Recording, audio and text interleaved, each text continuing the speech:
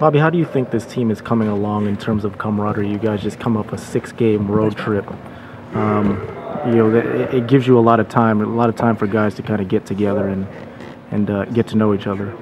Well, I think the team is coming along extremely well. We're young, but they joke and they laugh and they play around extremely a lot. And I think that's the one thing that we're trying to not get them not to do is be more focused.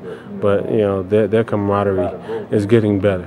And they continue to, believe in each other, trust each other, and also hang out with each other. And I think that's going to be a valuable part of being successful is the way you talk to each other, the way you treat each other, and the way you hang out. And it's like a brotherhood. We're around each other more than we're around our families.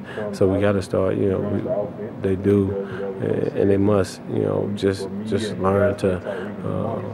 Cope and be better friends and co-workers and brothers. I think that's going to be the major key. Yeah, we have to. It's just us on the road. We are hanging out. Besides basketball, we are going to dinner together, and that builds family too.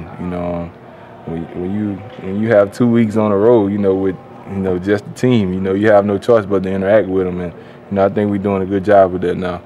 What are some of the things you guys are doing on the road? I mean, just getting together, maybe having dinner or something we getting like together, having dinner. A couple of guys go out and go shopping to the mall. Just doing stuff.